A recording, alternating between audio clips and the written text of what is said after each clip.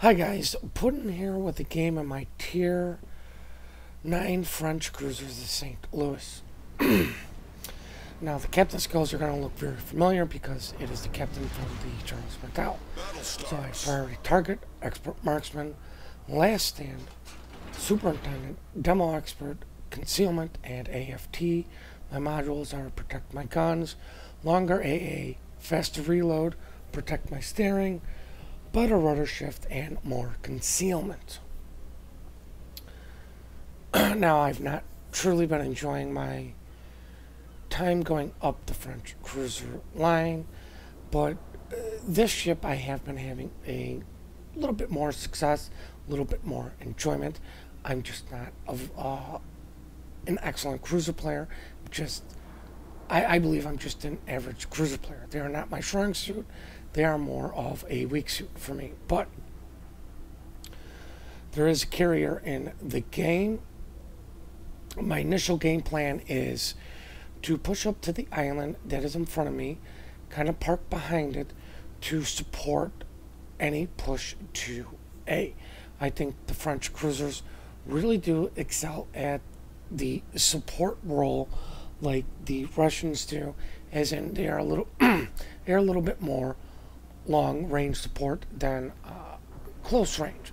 Now, long range doesn't mean you have to sit so far back you can't help anybody, but you don't want to be leading the charge. You want to be following the charge. The other thing these ships are extremely good at is getting on the flanks and just burning battleships down. Like I said, my initial game plan is to get to this island, shoot over it. If it turns into I can't shoot over it, just move over to the next island, which is kind of why you see me going maybe a little bit quarter. I wanted to get some distance from the island just to make sure my shells can match. But I do suspect most of the ships are going to be coming in from the B side, which is why I wasn't too concerned with the big mountain coming off the island. The other thing you can see is there is a cyclone coming in. Now, I usually play more of a kiting role with my French cruisers, which means the cyclone is going to hamper that ability. As you can see, I took speed boost over a plane. I just feel like the speed boost helps me out a little bit more. The French aren't known for having a particularly good AA, which is why I've got defensive fire. Because if I'm going to be sitting in the back and following the charge, not leading it, defensive fire is a little bit more versatile to me than, let's say, hydro. It's just standard hydro that is on the ship. But with the enemy team doing a B-C push, there's no reason for my plane to sit behind that island. I'm doing no good to anybody. I'm doing no good to the team. I might as well try to get up and give these battleships some sort of AA cover. I noticed that the carrier is really going after the DD, which is another reason why I tried to push up, was to potentially get up there and help our destroyer. I'm also trying to push up to help our carrier with the enemy fighters, but unfortunately he loses them before I can get there and pop my defensive fire. I would have popped my defensive fire to help our carrier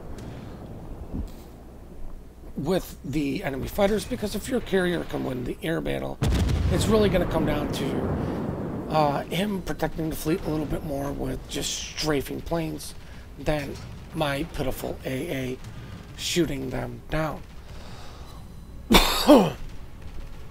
Took some shots in on Yamato because, well, really the only ship that I could see and shoot.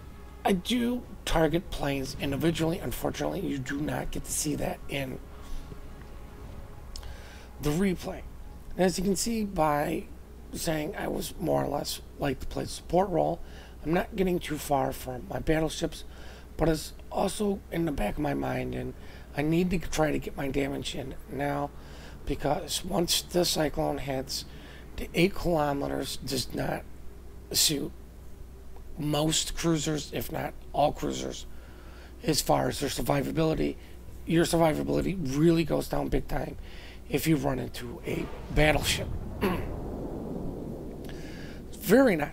There's next to nothing for me to shoot at. At this point, I noticed that somebody did call out to shoot the carrier, which is something I do want to say. If you are a slow, pathetic typer like myself, horrific speller, use your F keys. Your F keys are very quick. I never would have noticed that carrier if somebody didn't say, hey, look over here, somebody please shoot it. Now, I do know that this is the U.S. Strike loadout, so I don't want to use my defensive fire on torpedo planes. I want to use them for his dive bombers, because his dive bombers are his big damage dealers. And I know that the way that this guy is sending them is one at a time, so might as well save the defensive fire for one. His dive bombers are coming in. I'm using my torpedo indicator there to find out what the Yamato is doing. Possibly torp the guy, but I want to see if he's backing up. Coming forward, I just want to see what direction this guy's moving in to, potentially have him not shoot me, save myself. Unfortunately, the replay showed that I was targeted on the exit. I was actually looking at the Yamato, not the carrier. Fortunately, I'm broadside to the Yamato, and I believe it's the Hindenburg. Not exactly sure who shot me. I'm going to assume it's the Yamato due to the range. But I'm going to guarantee, make sure that this carrier does die. It does give us an advantage. Luckily for me, I do survive going broadside to Yamato. My torps are going out against him, but I do want to get distance. I don't want to play the secondary game. I do come in to see what my torpedoes are doing. Another thing is to see exactly what this guy's doing. Instead of double tapping the M to get the bird's eye view, I can get a better view if I just follow my torpedoes. So luckily for me, somebody did point out the carrier, and we do stank him, which gives us an advantage as we have the only carrier in the game. The other thing is they are down 3 ships. We haven't lost a single ship, but we do have 1 cap to their 2. There's a cyclone coming in, and cyclones completely change the way battles usually unfold. It kind of does hinder carriers, as in their planes, or any plane, can only spot 2 kilometers. So usually by the time a carrier spots something, he's going to do massive adjustments to do his drops. If you're a U.S., it's a little bit easier because you are more reliant on dive bombers, and dive bombers are a little bit more easier to handle as far as coming in than torp planes. I'm going to take some blind shots at this enemy St. Louis over the island, because once again, there's not a whole heck of a lot for me to shoot at. I might as well shoot at something and just, hope for the best. As you can see, I'm, pushing up behind the battleship. There's the DD behind me, but we really need to get into B. Now, I know in this situation, Hydro probably would have been a lot better with it being a cyclone, but it's a coin flip between if you actually get a cyclone and whether or not there's actually a carrier in the game. As much as people want to say carriers are dead, that's not true. There are still plenty of good carriers and good carrier players out there playing at these high tiers. There are also an awful lot of bad carriers, but still, a bad carrier can get lucky just as well as a good carrier can ruin your day. So it's a coin flip on whether or not there's a CV in the game. I do remember that there was the Missouri and St. Louis. They were kind of creeping behind the island, which is why I dropped the torps. kind of hoping to catch one of them creeping along. Got the AP loaded. Didn't think this guy was going to show me as much side as he did. As early as he did, but I'm going to switch to AP because he is showing me broadside, so I might as well use the AP and see what I can do with that. At this range, it's going to hurt. Unfortunately, the Missouri had already scooted out from behind the island, and this is what I mean by cyclones do change the way it is played.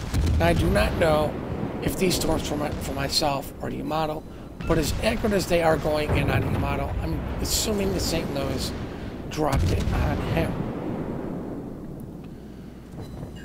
Now, I'm using the torps to once again see what the enemy cruiser's doing. I would have sent torps, but I'm not going to take the chance to torp our DD, who is extremely low. I wanted to give him options on his movement. If I send torps, that gives him less options. Number two, he has torpedoes. More of them could do a better spread. He could do a better job torping the St. Louis than I could. But our DD is extremely low health. The St. Louis was close to his position. As I ended up killing the enemy Missouri, I'm coming up to see where the St. Louis is to protect our destroyer's health. Now, as you saw, torpedoes were coming from something. Luckily for me, I was able to dodge them. But I had failed to realize that it was the enemy Mogami sending torps. I didn't suspect him to be in that area. I'm still kind of set up for the St. Louis. I get detected. I've got the AP loaded. The Mogami is showing me an awful lot of side. I do believe he did send in random torps in the area, just hoping for the bust. Unless you have radio position finder and know how to do it, it's kind of a waste of your torpedoes, especially for something like the Mogami, who does get an awful lot of them. Now, luckily for me, I do a lot of Citadel damage to him. I failed to load the AP in hopes that failed to load the HE in hopes that this guy was going to show me a lot side. But if it's loaded, I might as well shoot it and then switch the ammo type to load back the HE. So another thing that the replays don't show is me switching between ammo types. So if you do see me switching from HE to AP after I fire the guns, it is because I did pre-select them. Gonna take shots in on St. Louis because I know these are gonna be fairly accurate shots because I fired them just as he disappeared. Now I am kind of doing a little bit of a turn to try to get these torps into play. I have a fairly decent idea of where he is, where he's going, and foot and mouth about dropping random torps without having radio position finder. But I felt confident enough in my ability to do it, and it was really more or less sending these as push the gentleman away from me than trying to get hits as I run across turrets, and now I'm praying to God the torpedoes luckily hit the turrets. But I'm going to switch targets to the St. Louis because I know his damage con is down. He did use it on the fire.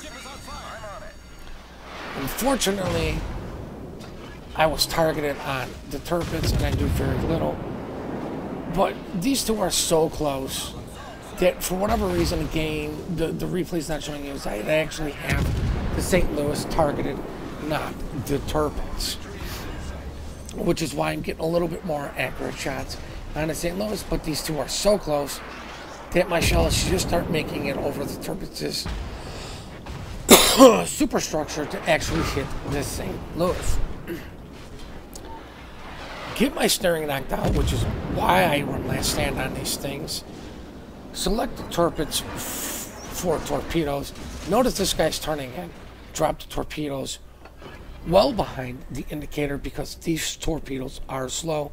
I suspect this guy's going to make the turn before it does, but the reason I turn in is because I want to use this island to heal up, break concealment, and just well, not be shot at anymore. We are winning. We have the ship lead. And more importantly, I am worth more points than my potential for doing damage.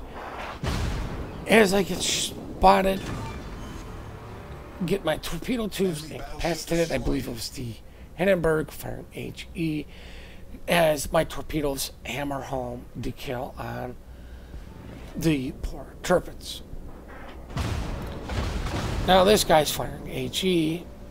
I do believe he would have been better off firing AP at me, because German AP, for what I'm showing him, could have been doing a lot better damage, but with the initial buff to German HE, there's even more HE spammers out there. I get spotted again. As you can see, I'm at extremely low health. Gonna cut my speed. Wish I had AAP loaded, because I might have been able to potentially finish off the Mogami. But as you can see by the scores here, we're quickly going to wrap this game up. I am going to survive with extremely low health, and now we're going to look at the post-battle results. Walk away with the Dreadnought, 109,000 damage, 1 assist to base cap, and with the 3 ships I killed, base experience of 2,300. I walked away with some money. But I'm not playing my high tiers to make money. I have other ships that do that. What is it? 48,000 damage coming from high explosives, 35 from the AP, 15,000 from my torpedoes, which I do believe it was the torpedoes. I don't remember anything else. Just the 10,000 to from the torpedoes against the torpedoes, I believe. 15,000 from the fires. I do hope you guys enjoyed this replay. We do appreciate all the support you do give us. We do read all the comments you guys do leave on the videos, but with Sneaky being gone, Spider being a little bit busy, it's been a little much for me to respond to all the comments at this time. But I do want to say that, I do read them. I'm not an eloquent speaker as much as Sneaky when it comes to comments. I would just simply say thank you. So I am just saying thank you guys for all of the comments now. I just thought this would be a little bit easier, but please remember to keep your replays coming in. We do enjoy them. I do go through them with Spider, with Sneaky being gone. The email for that is in the description. Please remember to compliment good teamwork, good team players. We are quick to report, slow to compliment. I hope you guys all have one heck of a fantastic day. And remember, please hit that like and subscribe button.